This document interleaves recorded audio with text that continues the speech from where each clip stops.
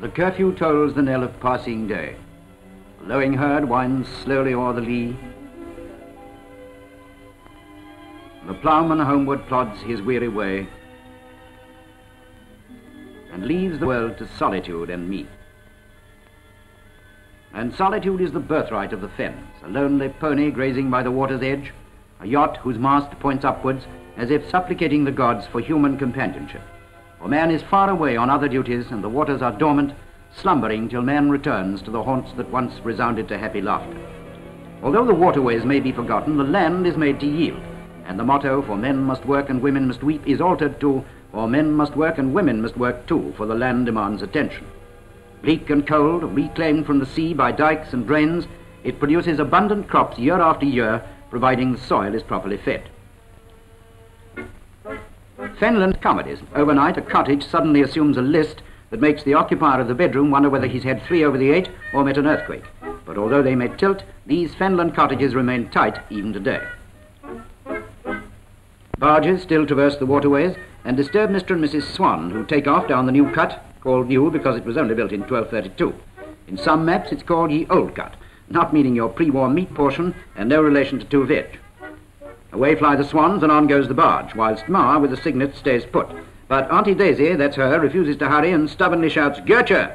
But even she has to put a spurt on in the end. Go on, stick it, sister. Engine houses on the banks remind us that man has never really conquered the water, and without these powerful pumps, ready at a moment's notice to transfer large lumps of goldfish bath from one place to t'other, the Fens could still be flooded, as often happens in certain areas even today.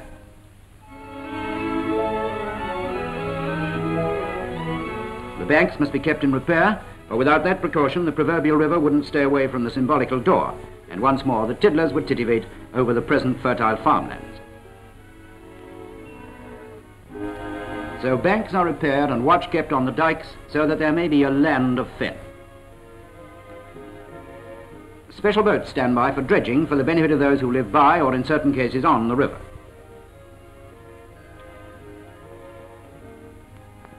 Fancy having your cow juice delivered by canoe. What a lovely excuse for water in the milk. Well, these hardy souls like it, and so does the dog. Fenland wheat is famous.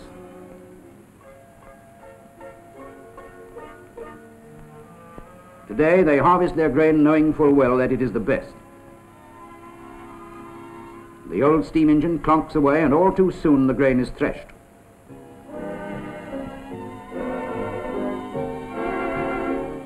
Not now going to the old stone grinding mill, but to the modern factories where it will still emerge as flour, but it won't taste the same. Ask any Fen man.